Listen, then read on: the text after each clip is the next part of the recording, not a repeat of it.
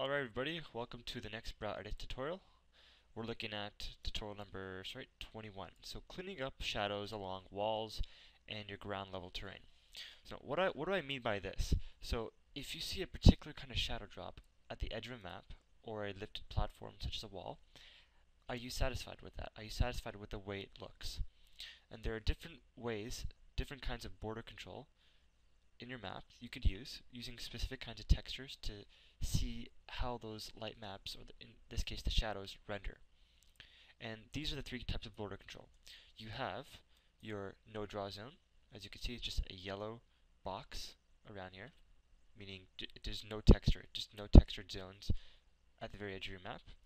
Next one we have is a magenta transparent texture, which I'll show you guys how to get that.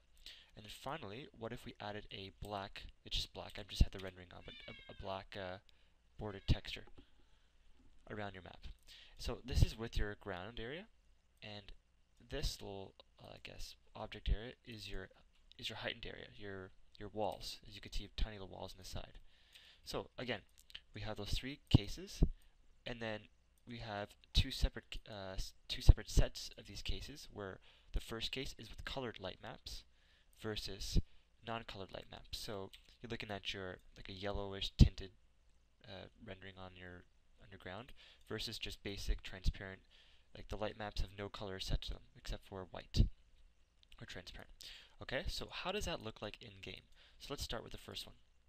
As you can see, this is the colored light maps on a ground level, and this is with no draw zones.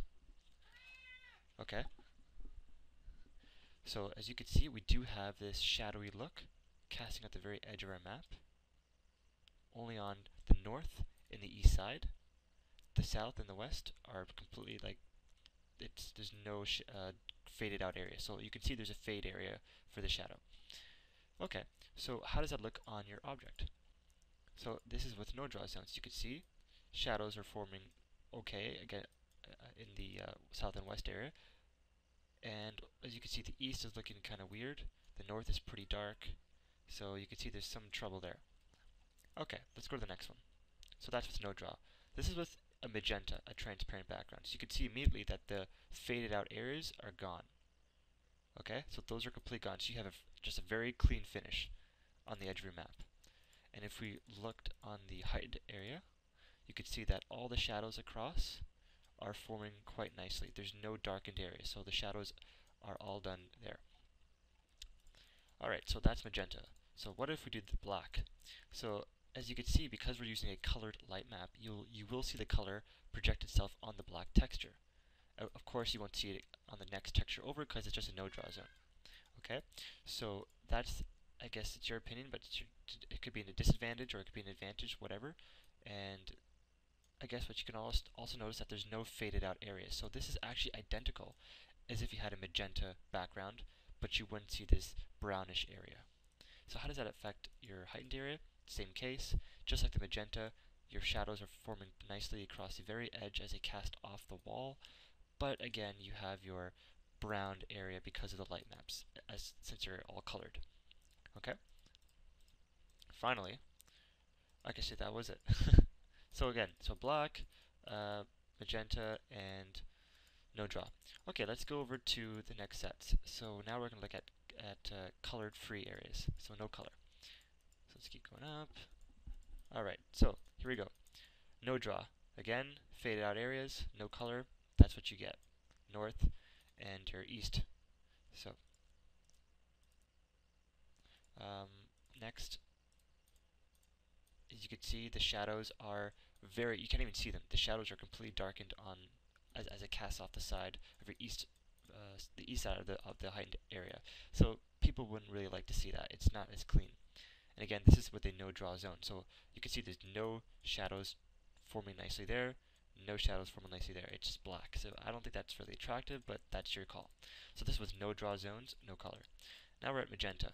So again, just like in the color zone, magenta does not have faded zones. So it's just a clean, crisp finish. Everything is brightened up until the very edge of the map. And then once we go to the heightened area, shadows are forming in the south direction, east, north, So all your shadows are looking just fine. Okay, and that's with a magenta transparent color. And then lastly, we have our black texture. Now you will obviously not notice the black texture because there's no color light maps. It's just transparent white. So this is fine. And you will also notice that there's no faded areas. Okay? Faded areas only appear with no draw zones at the very edge of the map. So this is just as if you had a purple magenta transparent color. Again, heightened area looks exactly like the purple magenta colored areas, the texture that we used. So there's no difference. The only fallback is that using a blackboard texture will not suffice for colored light maps. So all in all, whenever you're designing a map, in my opinion, I always stick with a purple magenta.